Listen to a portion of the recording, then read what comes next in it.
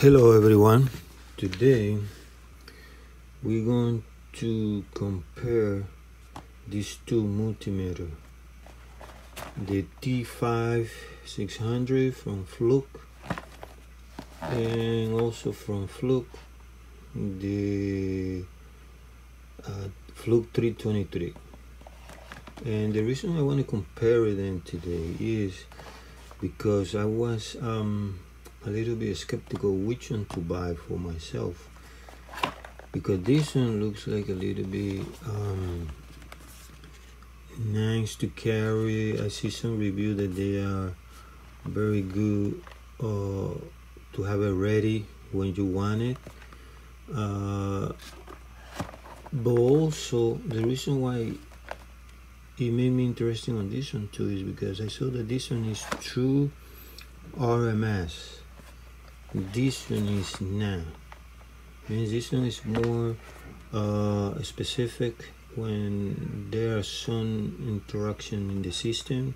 The true RMS try to protect you from those interaction in the currents of the electricity that you are doing, that you are measuring.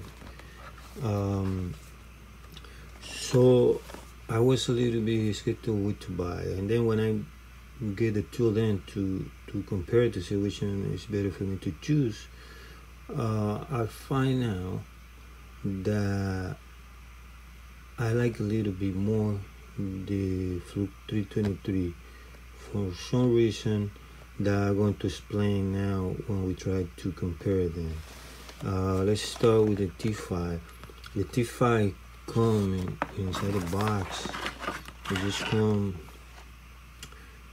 with the meter and the manual, and it has slip that we put inside the cap cover, so you can put it in front, especially when you want it to be a little bit more safe to doing any check.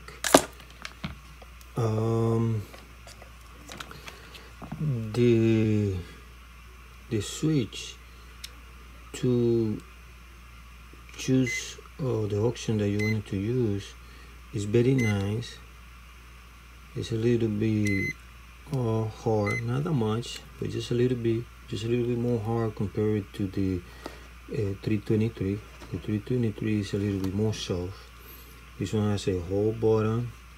That's when you are measuring any could be DC or AC or amps, so you can hold your reading in case you have the meter where you cannot see well, but then you just press the hold button, then you can leave the sleep, and then you can check it and it will hold it for you.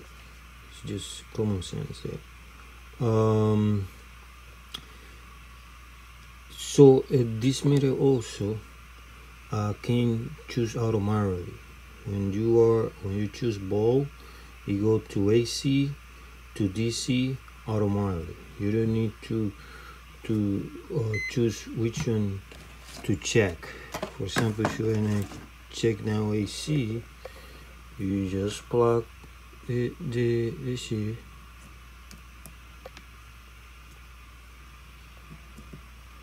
and it will tell you there 125 volts. So, and then if you want to just check right there, you want to check the volt for the battery, it will tell you a 10 volt battery. Even though this one may have 9.6, but the 9.6 they just run it to a number 10 because this one cannot really hold 10 volt. Also have the current. We're going to check this in a minute. Let me go now to the. Also, it has the on. As for the current there, but also it has the on and the continuity. That's another thing that I find out that the continuity beep and connection is better in the 323 too.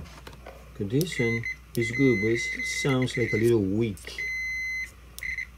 And then sometimes you tap, and sometimes you cannot even hear it.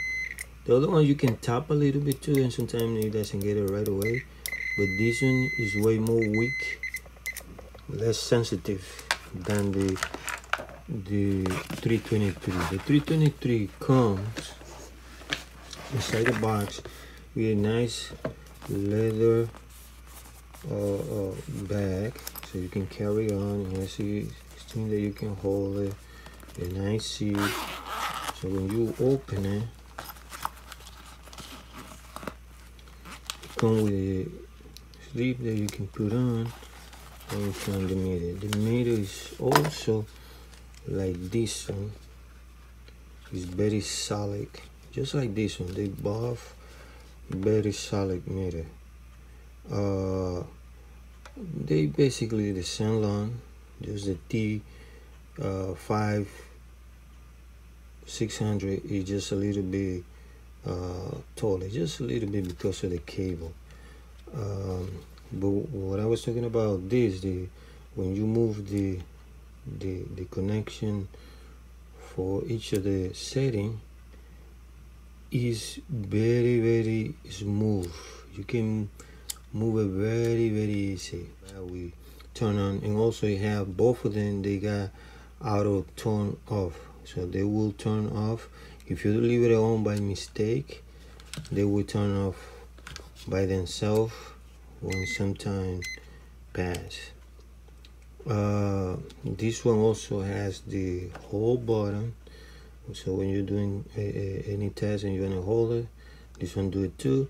But this one separate the AC versus the DC. So this one is separated. So when you're doing AC, you have to choose AC. When you're doing DC, you have to choose DC connection. Let me show you about the beep for the continuity. The continuity is way better. This one also brings some little cup, so you can use it when you want to have a little bit more protections that you're doing some check. But when you go to do the continuity test, this one is just faster and it sounds way much better. The connection is way much like vivid. So I totally like better the continuity setting on this one. Also on DC, the detail of the battery comes a little bit much better, because if you can see, when you check the ball, instead of give you the 10, it give you the 9.6, 9.7, 9.6. That's what this one has. So it's giving a better reading than the T5. So that's another option that is much better. Another thing that I will say that is better is the way to carry. This one is very comfortable because the cable, they come attached to it, and you put it here in the back, which is some of the reason why people buy it too, because you can carry there, and the cable is always with you. Another thing is option is that you can put it in the front, and you can do a test with the two hands. You just put it there, and you can read the reading that you're doing, the text that you're doing. So this is also good for that meter. But at the same time, what I found is that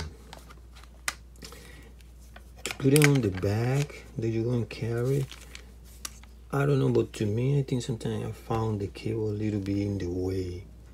You can put it like this and stuff like, and things like that. But I don't know if it is we give a little bit too much problem to the cable. When this one is, you just take it off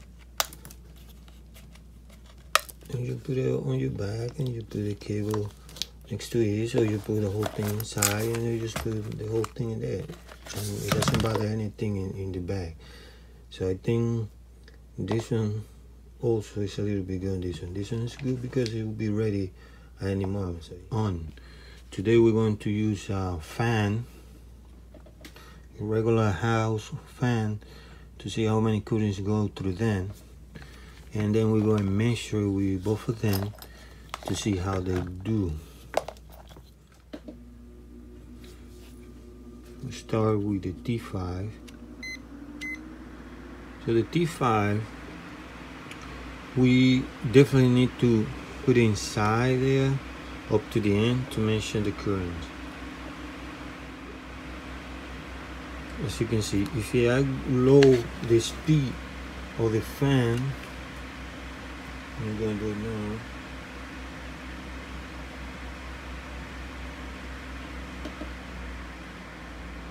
We go to 5.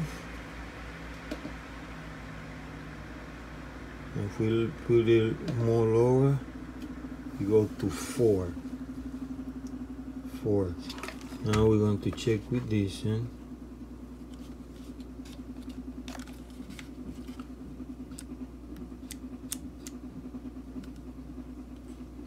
We got the same 1 to 4. If we go back to put it to number 3, we go to 0.6, just like the other one. So the measure and the currency is basically the same. The only thing is that this one has a bigger open, so you can measure bigger cable, the 323, and at the same time I feel like it's more you can move anything on any way and it's still going to give you the measure. This one has to be the T5 has to be a little bit more in the right spot to give you the best reading, because you see, if you go a little up but the fan still in the same speed, it give you already 1 less. You go down, you go to 6. So this one also is a little bit better on this. At the same time, this one measure only 100 currents of amp, and this one measure, as you can see, 400 currents of amp. So this one is still a better meter.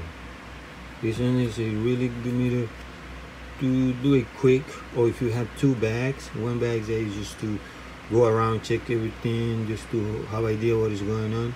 This is good for that. But if you're only going to have 1 meter, I will go for the 323. I think it's a way much better meter. I hope you have an idea. If you are in the same place that I was a little bit scared to go which one to choose. I think this is a better meter, but this is just my opinion. They both good meter. Thank you. Okay, here are some of the specific of the 2 meter, T5 600 and the Fluke 323. The AC currents, the T5 is 100, the 323 is 400. AC ball and DC ball is 600 for both. Resistance is 1000 for T5 and 4000 for 323. Continuity is so like I show you guys in the T5, and it's good in the 323.